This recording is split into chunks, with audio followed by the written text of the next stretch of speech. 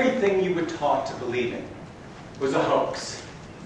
What if your entire value system were to be reweighed? What if Batman were only a comic book hero? What if your high school guidance counselor didn't have a clue? What if you signed up for the wrong class? What if the last 7+ years has been a political nightmare closing in on you, even if you weren't paying attention? What if you didn't even care to hear or think about these questions? Well, I offer you just that.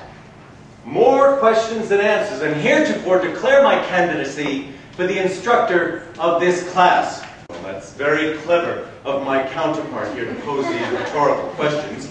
I submit that there will be no real intent to give you a clue how he intends to proceed once the semester really gets underway. Excuse me. The point is that the semester is already underway, and my questions have already been floating above this class-seeking audience, looking for a pathway to understanding. Pardon? Is that by any means germane? I mean, for the sake of argument, because that's why we're here today, let me ask, do you want unanswerable questions thrown at you? I mean, after a lifetime of being told what was expected of you, wouldn't you be just as comfortable to be given the answers outright? Or would you prefer the option of thinking, reasoning, and feeling on your own? If so, imagine how refreshing to have someone, anyone, be honest with you. This is my pledge. Well, it sounds like a pledge offered as a challenge without a syllabus of support to back it up.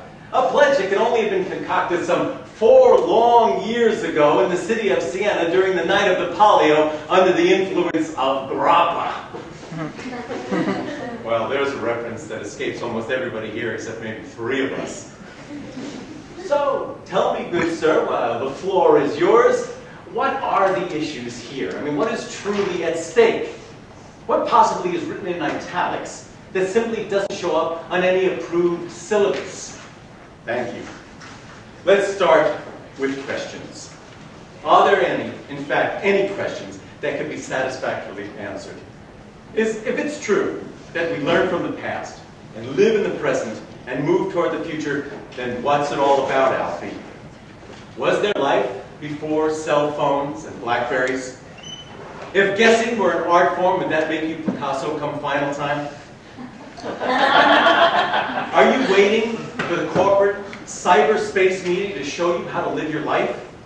Have you already given over to those dark side musings clutching on your left shoulder? Who should you believe, and or what should you believe in? Is it really worth the effort? Well, don't touch that dial. You lose the buzz. My pledge is secondary. Yours is worth looking for, worth cultivating. Captivate yourself. Take back your world. When did you lose it? Do you have any idea how to delineate prose or walk in the undulating surf of poetry? And if you did, but found it wasn't cool to do so, would you risk it? Is it worth fighting for your oppression to really appreciate your freedom? Yes, yes, yes, and again, yes! I imperatively agree. But we're jumping ahead. Let's take a step back. We want to turn over your education back to you. It's time for you to explore.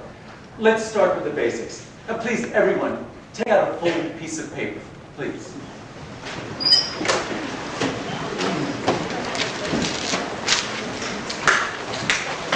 Now, on this paper, we would like you to print your name, your major, your class standing, your own personal standing, and then write extemporaneously about now, here and now, and the fleeting ephemeral consciousness that runs just ahead of the two.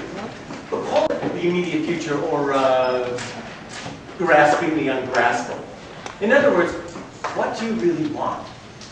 What in the world is worth fighting for? Now, just write.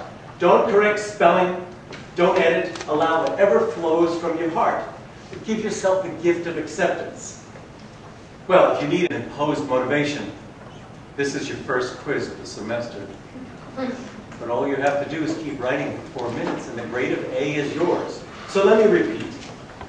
Your name, your major, your class and personal standing. Then write on the topic what you truly want. And what in the world is worth fighting for? You have 4 minutes. Please begin.